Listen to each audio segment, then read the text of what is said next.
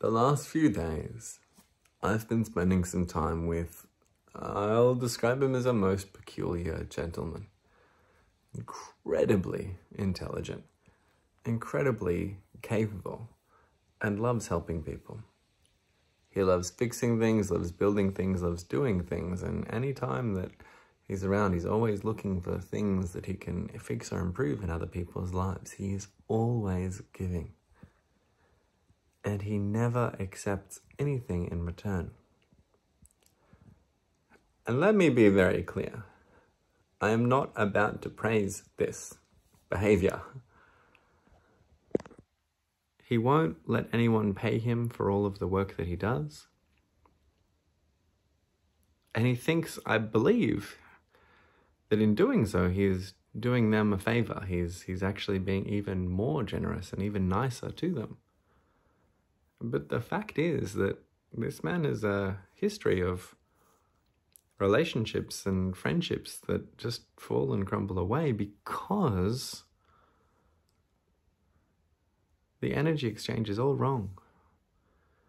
When you do things for people again and again, they want to give back, and if you don't let them, they come to resent you.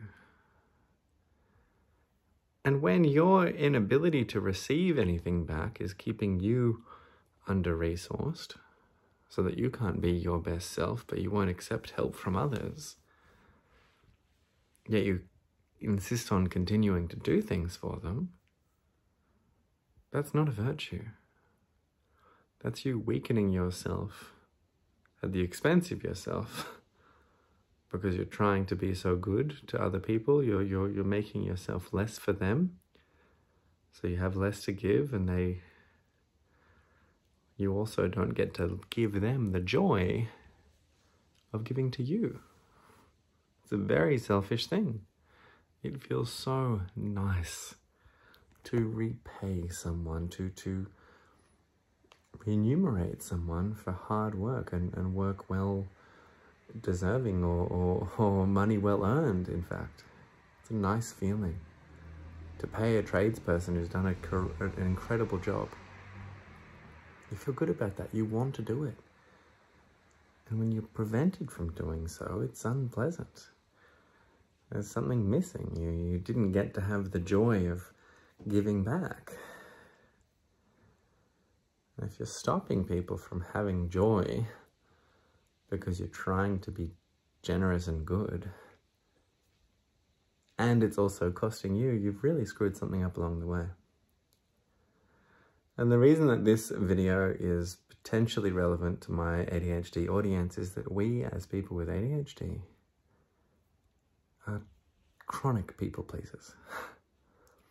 Our self-esteem inside is often so shattered by a lifetime of underachieving when we didn't quite know why, due to our own undiagnosed and untreated ADHD, that deep inside there's this part of us that believes that we're not worthy of love or praise or respect or whatever it might be. And most of us, for decades after diagnosis, are still compensating for that. Still giving, and refusing to receive because a part of us doesn't believe that we deserve it.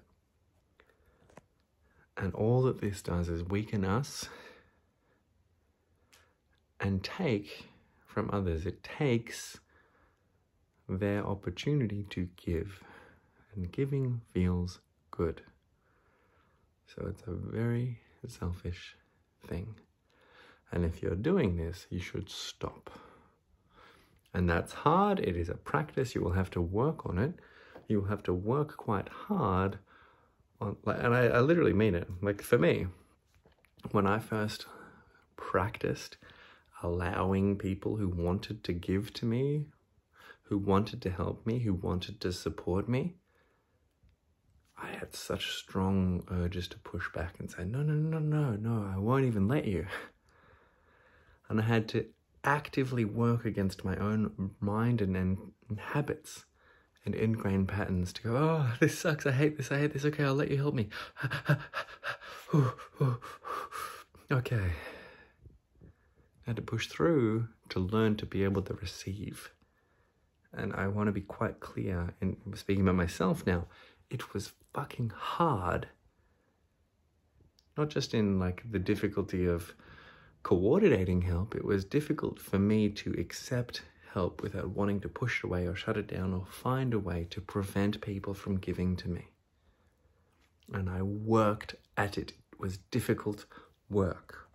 I sat in a state of discomfort, pushing through, like forcing myself to allow people to help me. And it was agony until I learned to actually be able to do it. As in, to just accept it. And it's great. Now people around me get to help me and give to me, and that's awesome for me and for them.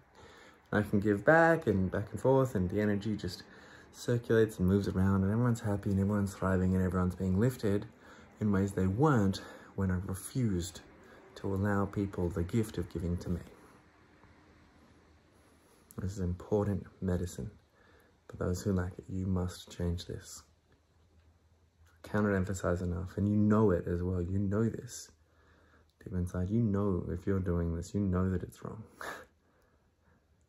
And you can put yourself on this virtuous high horse and pontificate all these wonderful reasons why you're so good for never letting anyone help you, and you know deep inside it's bullshit.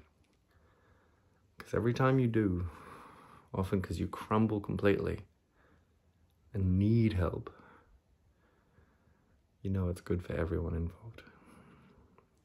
So do the work. You won't regret it.